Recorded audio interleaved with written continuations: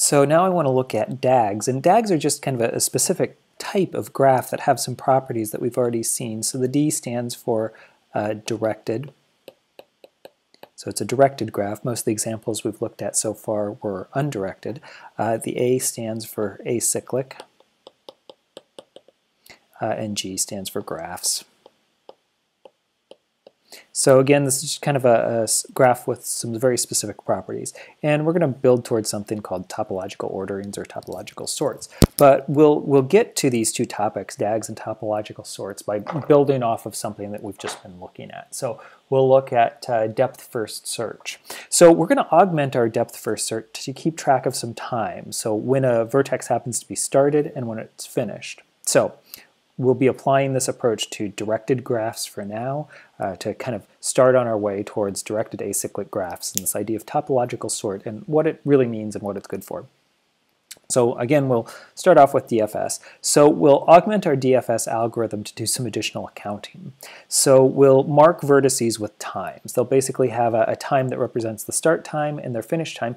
And rather than times, you can actually just think of these as counts. Every time we process a node, we'll add one to the count. And so the count kind of indicates when a node starts being processed and when it's finished processing. And we'll increment the time either when we start a new node or finish an old node. Okay, so let's look at pseudocode for doing depth-first search with this idea of keeping track of start and finish times. So the pseudocode is going to be a recursive approach to DFS. So we'll start at a particular vertex V. Since we're processing it, we'll go ahead and mark the time that we start processing it. So each vertex will keep track of its start time and also its finish time. Then we'll advance the time by 1. We will process all of the edges leaving that vertex. So we'll look at what the edge connects to. So if it connects to another vertex U and it has not yet started being processed, that means it's something we haven't seen yet. Then we will recursively call our DFS visit.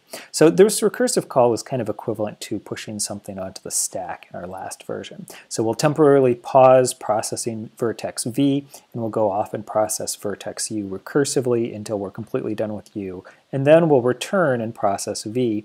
And once we get back to V, we're going to mark that we're actually done with it. So we'll set V's finish time to whatever the current time is, and then we'll advance the time by 1.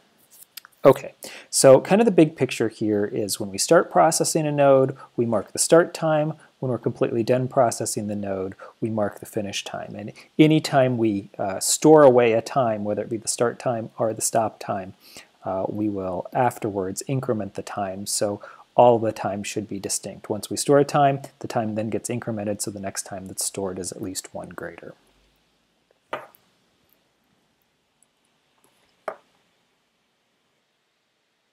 Okay, so we'll work through a graph very similar to the ones we've been using so far, but note this time the graph happens to be directed. Just like before, I'm going to go ahead and start at node A. I've also simplified the graph, so everything here is actually connected. One other thing I want to mention, I'm going to use notation on each of the nodes. So in the upper left, I'm going to indicate the start time, and in the bottom right, I'm going to indicate the stop time. Okay, so I am also going to go ahead and keep track of my time down here, so I'm just going to write numbers as I go. So we'll arbitrarily start at time 1. We could start at time 0 if we wanted to, it doesn't really matter. So remember the basic algorithm. When I start visiting a node, I'll note the start time, I'll increment the time by 1, and then I'm going to process each of the edges, and I'll check to see if it's been started yet, and if not, I'll go ahead and visit it as well. So in our previous version of DFS, we actually kept track of an explicit stack. Here, I'm going to keep track of the stack as well, but this time it's the runtime stack.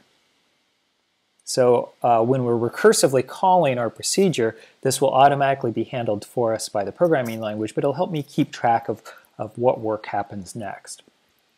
So I'm going to go ahead and run DFS starting at node A. Okay. So we'll visit A, we'll mark our start time. For each edge, we mark our start time when we increase our time. For each edge going out from A, we'll look to see whether the opponent's, the opposite end's start time has been set. So I'm just going to work clockwise at each node. So I'm at node A right now. I'm going to work clockwise from A. So I'm going to go ahead and pause right here. As I go through each arc, just to keep track of my work, I'm going to go ahead and check it off. So A will process arcs clockwise, starting from, I'm going to start at midnight. There's nothing up here, so come around to 3 o'clock here. So we will do a DFS visit starting at D. So we will traverse that link. When we get back to A, we need to continue going clockwise around. Okay, so now we start recursively processing at D. So we go ahead and mark D's start time. So it looks like the time is currently 2, so D starts processing at time 2. I'm going to cross that off, and we're now up to time 3. We do the same thing at D. We're going to process all of the outgoing edges, looking for a place where the start time is not yet set.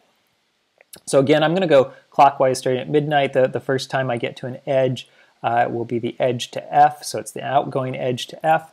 I am going to now recursively call DFS starting at F.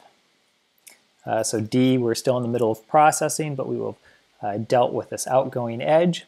When we get to F, we'll go ahead and mark our start time, starting at time 3.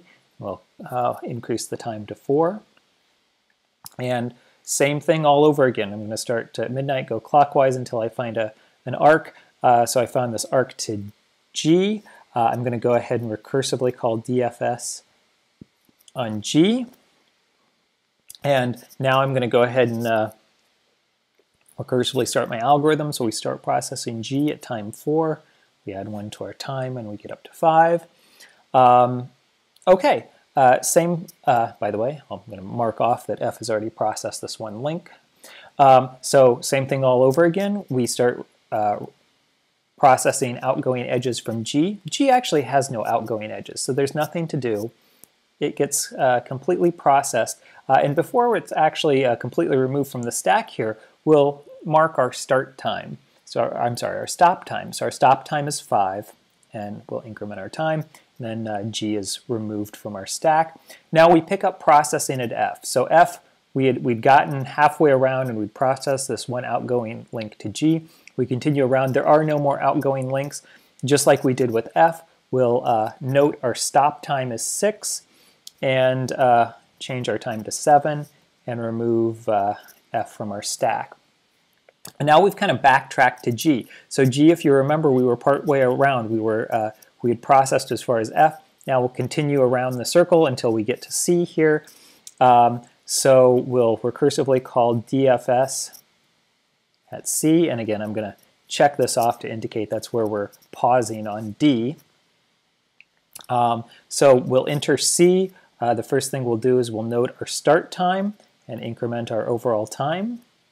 And then we'll go through this process. We'll look for all outgoing edges from C. There are no outgoing edges from C. So we'll go ahead and note our stop time, increment our time, and then recursive processing of C is completely done. So we pick up again at D. And at this point, D, we've processed all of the outgoing edges. We'll note the stop time is 9, and increase the time to 10, and remove D from our stack. Okay. At this point, we're back to node A. If you remember, we were partway around, so we'll continue around the loop. So, so we'll look at our next link to C, and C is the first case where the if statement inside of our method comes into play. So we notice that it already has a start time set. So that means it's either in the process of being handled, or it's completely handled. In this case, it has both a start time and a stop time, so we're completely done with C. As long as it has a start time, we don't need to look at it again. It's already being looked at. So we continue along, and now we'll recursively process starting at B. Again, I'm going to check that off. So we'll pick up at B. We'll start processing it at 10 units of time. We'll advance our time. B, we will again go clockwise around looking for outgoing links. we'll start a recursive DFS on E. And again, I'm going to keep track of the fact that I've already used that outgoing link. So we'll start processing E at time 11. We'll advance time to 12. We'll go clockwise around E looking for outgoing links. There's this outgoing link to C.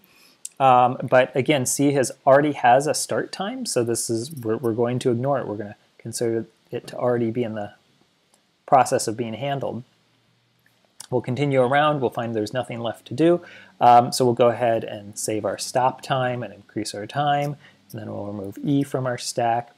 And then we'll get back to B, and we're completely done with all the outgoing links from B. So we'll update our time at B, note our stop time, and update our overall time.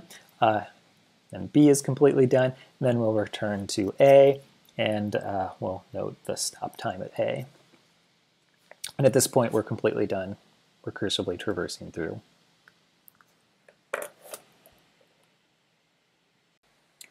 Okay, so if we were to analyze this for time complexity, one of the things we'll notice is that we only process something if it doesn't already have a start time set. And as soon as we start processing a node, we set the start time. So at most, each vertex is only going to be called with this recursive function once. So, and at each vertex, we'll look at all of its edges. So the total amount of work here, almost everything else in here is constant time. So we've got all these constant time things, and the total number of calls to this will basically be based on the number of vertices we have, assuming that every vertex is reachable. In the worst case, if we can get to every vertex, it'll get to every vertex exactly once. And for each vertex, it's going to look at the outgoing edges. And so this will basically be the total number of edges in our graph. So these are directed edges, so we'll only look at each edge once, starting at the start location. So our total time complexity is the number of vertices plus the number of edges. Okay, so just to highlight that, visiting each vertex is theta of the number of vertices. Visiting each edge is theta of the number of edges, and so the total amount of work we have to do is the sum of those two. Now, this is assuming that it's really, really easy to visit each edge from a particular vertex. So this is assuming that we have the adjacency list implementation that we've looked at. So it's worth taking some time and thinking about how this would perform with either the concept of an edge list or with an adjacency matrix. Okay, so why are we interested in adding these start and finish times? One of the things is it gives us a little bit more information, and we can detect things that we couldn't detect without them. So first off, let's just start with a basic understanding. DFS will find all nodes that are reachable from a particular node. So if we start DFS at node W, it will find everything that we can possibly get to from W. So it explores all the outgoing edges from W, and for each of those vertices, it explores all the outgoing edges from those, and so on and so forth. Okay, so another interesting side effect of this is if it finds a node that's been started but not yet finished, that means that there was a loop back to the node. Remember, part of this component is we're going to look at directed acyclic graphs. So we might be able to use DFS to determine if there happens to be a cycle in our graph. So DFS can find cycles, so let's prove that. So the claim here is that if a graph contains a cycle, a graph G contains a cycle, if and only if DFS finds a vertex that is started and not yet finished.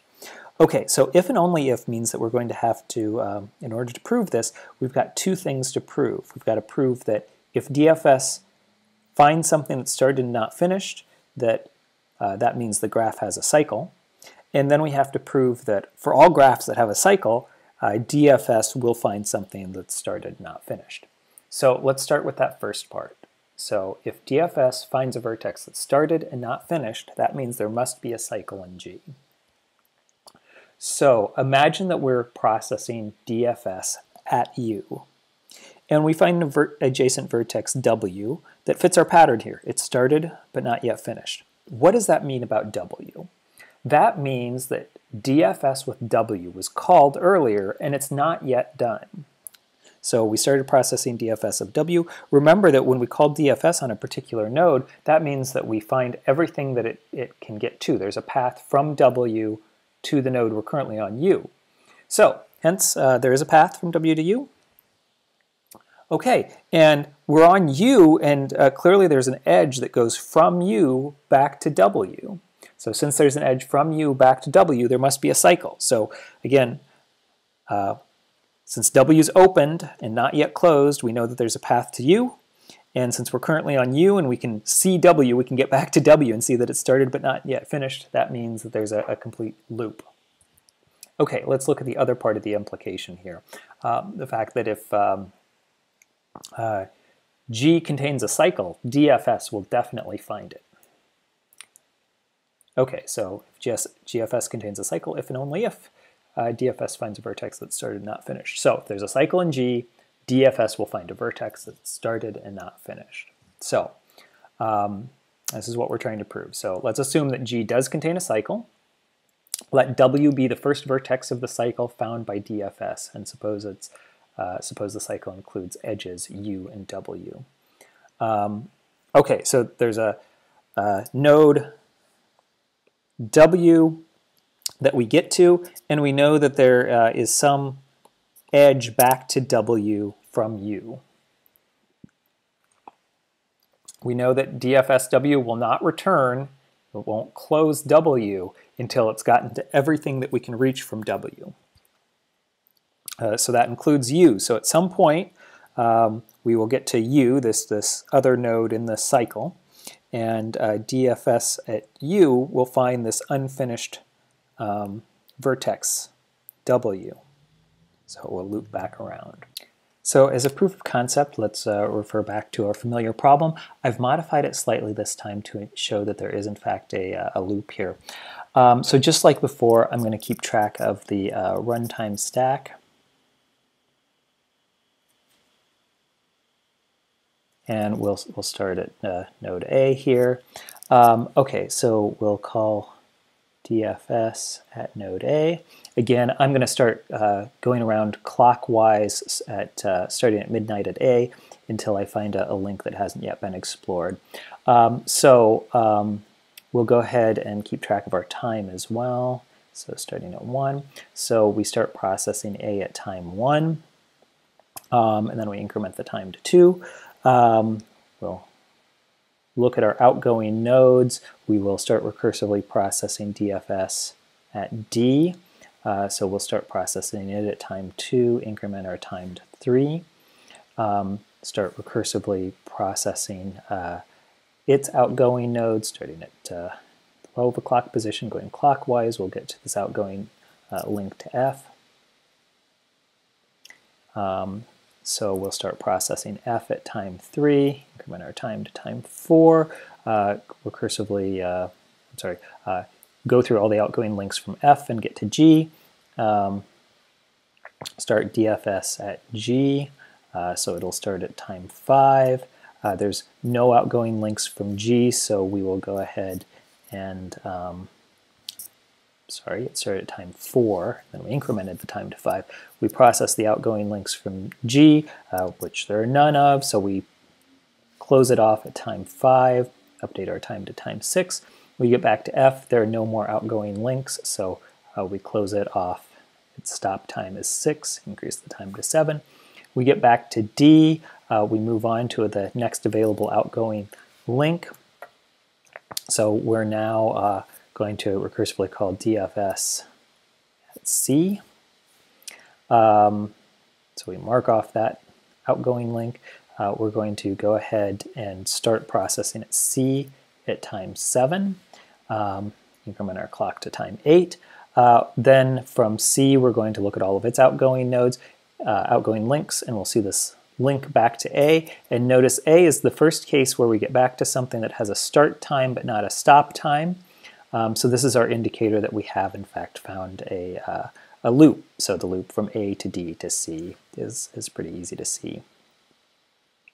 Okay, I'm going to go ahead and stop there, but we could continue with the algorithm. It would still complete the full exploration of this graph. But if we're just interested in detecting simply whether this is a acyclic graph or not. At this point, we found our counter example. It is not acyclic. It has a cycle in it, and we can stop. Okay, finally we can get to the idea of a topological order, which is actually kind of an interesting and useful thing. In fact, it's something that you've probably encountered and thought about already. Maybe you just haven't thought about it formally and haven't known that you were working with the concept of a topological order. Okay, so topological order is something that's defined on directed acyclic graphs. So this only makes sense if it's a directed graph. We'll come back to why in just a second, and also only makes sense if it's an acyclic graph. A topological order is any total ordering of the vertices consistent with the partial order defined by the edges. So you might be thinking, what does that mean? So I want to look at an example that you've probably recently experienced something comparable to. So I want to talk about the idea of a topological order based on something that you are probably going to do pretty regularly, registering for courses. So when I was a student, there were certain topics I was interested in, and I remember as a freshman, I wasn't ever sure how I would eventually learn enough to be able to do the really complicated things that sounded super interesting to me. So I'm going to take an example here from the Computer Science and Engineering Bulletin's list of courses. Imagine you're interested in something like machine learning. It's a really, really popular topic right now. So you may want to come up with a game plan for how you could eventually take machine learning courses. So I'm searching for any course that mentions machine learning. So there's this data science course. I'm guessing machine learning is kind of a side topic in there, but it's probably a great course. Oh, Intro to Machine Learning, Intro to Intelligent Agents Using Science Fiction. That sounds like a lot of fun, but again, machine learning might be kind of a side topic. Introduction to Machine Learning, well, that's right on. But this is kind of an intro course. I want to really learn a lot about machine learning, so I eventually want to get beyond this. So let's keep going here. Intro to Computer Security. Again, machine learning is probably kind of a peripheral topic there. Theory of Artificial Intelligence and Machine Learning. Wow, that sounds pretty high up there. It's a 513. Let's go ahead and see if there's anything else here.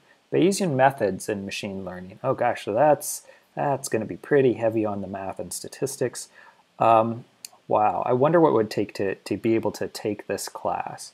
So now I want to start working backwards, and this is probably something that you may have done or will do with your academic advisors. So if I know I eventually want to take 515T, so CSE 515T, I can kind of draw this out as a graph, and I notice that it's got some prerequisites. So it requires CSE 417. So I'm going to draw that out here. And I'm going to draw a little arrow. So this is going to be a directed graph. I'm going to draw arrows from a prerequisite to a dependency. So 515 requires 417, so there's an arrow from 417 to 515. So let's see, so it requires 417. It also requires ESE 326. So I'm going to go ahead and put ESE ESE 326 down here.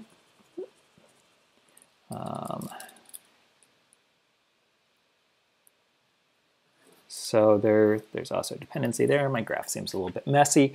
Okay, let's start working backwards. So let's look at Computer Science 417T. So that's on this page somewhere.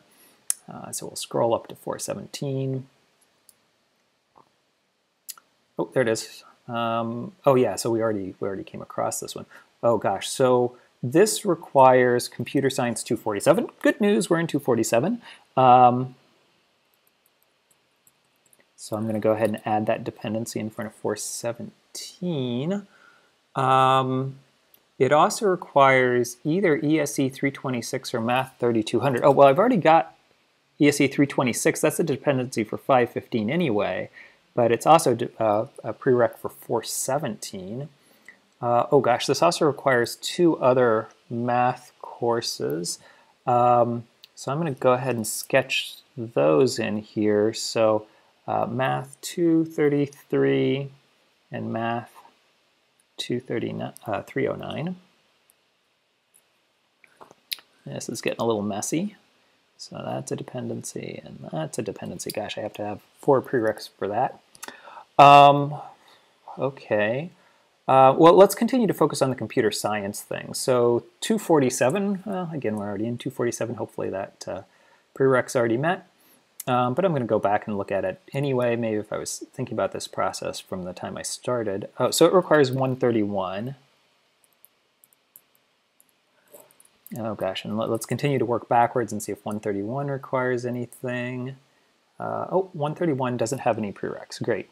Okay, so we've still got a couple of these courses that we haven't fully examined. So let's look at ESE 326. I've already got WebStack open here to it. Oh, there it is. So it's probability and statistics for engineering. Oh, its only prereq is Math 233. Okay, so I've already kind of got that in my graph here. So I'm going to draw an arrow from 233 to 326. And now let's also look at Math 326 and 309.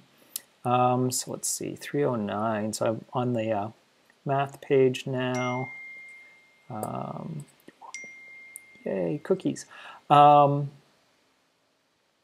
So Math 309 is matrix algebra. And let's see. Oh, good news, it doesn't have any prerequisites. Great. So we're kind of done there. So let's look at 233. What is 233? I bet that's it's got to be a calculus course, right? Oh,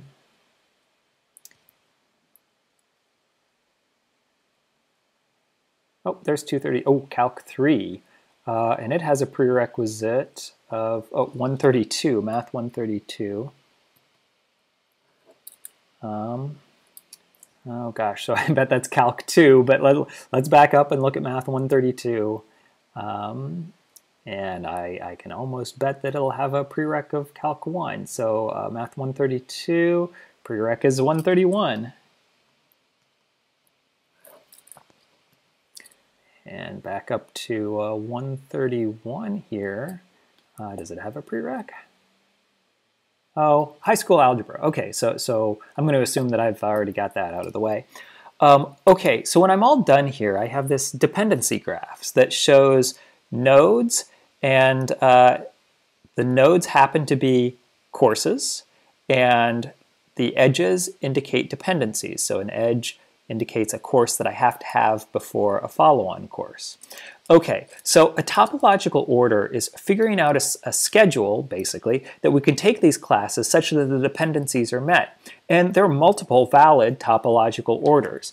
So I'm going to assume that I'm only going to take one of these courses a semester. So it looks like I need 1, 2, 3, 4, 5, 6, 7, 8, 9 courses total. So, oh gosh, it looks like this is going to happen in grad school after 8 semesters. Nonetheless, I'm going to go ahead and come up with some sort of a schedule here. So I could take CSE 131, and then maybe next semester Math 131, and then at this point I could move on to either Math 132 or CSE 247. 247, sometimes offered during a summer. I bet Math 132 might be too. Okay, so at this point I would have taken this and this and then this and this. Oh gosh, at this point I could take either Math 233 or 309. I can't yet get to this because I haven't completed all of the prereqs, including ESE 326. So I think I'll take one of these next, Math 233, and then maybe ESE 326,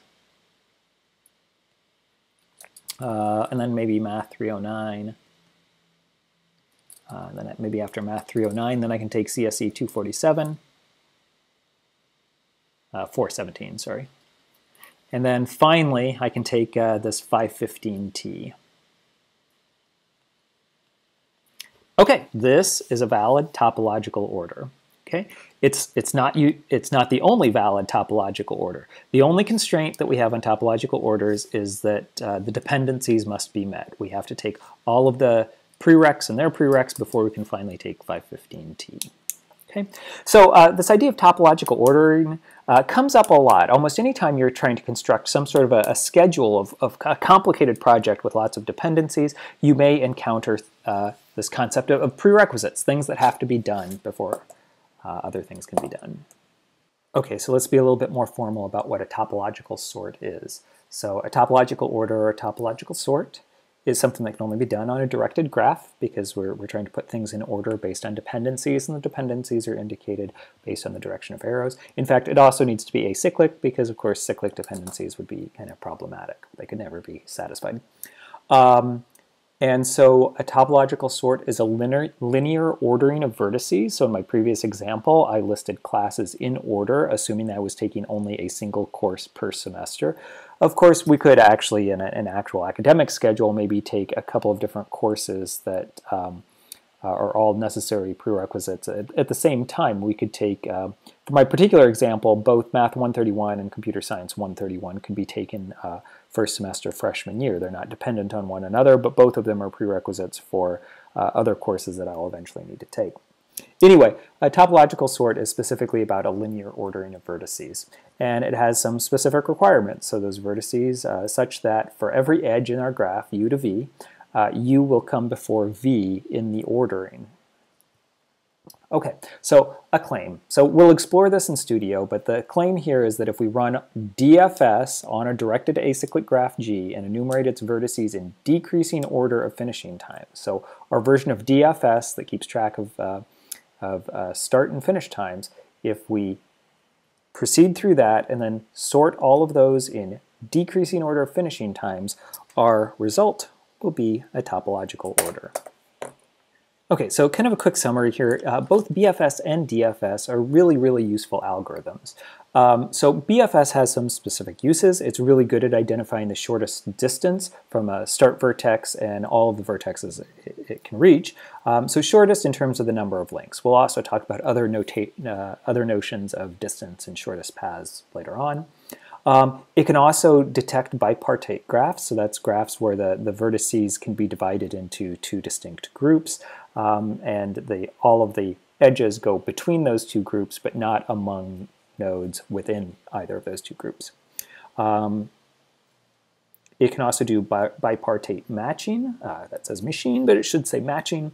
And it can also search for solutions in artificial intelligence. So a lot of these search techniques and uses of graphs are really the foundation for a lot of AI techniques.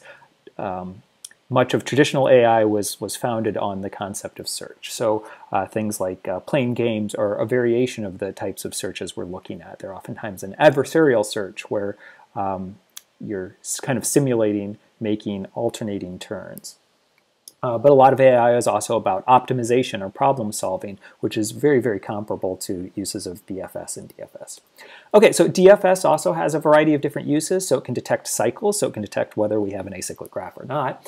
It can do dependency resolution, as we've seen with the topological sort. We can identify an ordering here that ensures dependencies are met, prereqs are met.